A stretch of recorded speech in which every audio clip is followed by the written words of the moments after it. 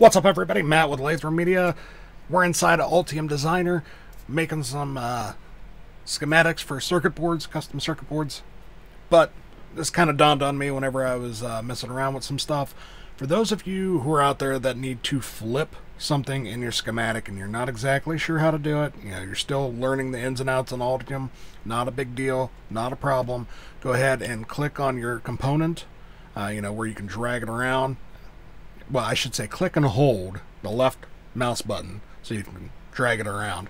And then hit X on the keyboard. We'll flip it in your X axis, or Y will flip it in the Y axis. It's real simple, but like I said, if you're new to Altium, you're just getting into it, this is the little things that are kind of annoying that you got to learn. Figured I'd just drop that quick tip.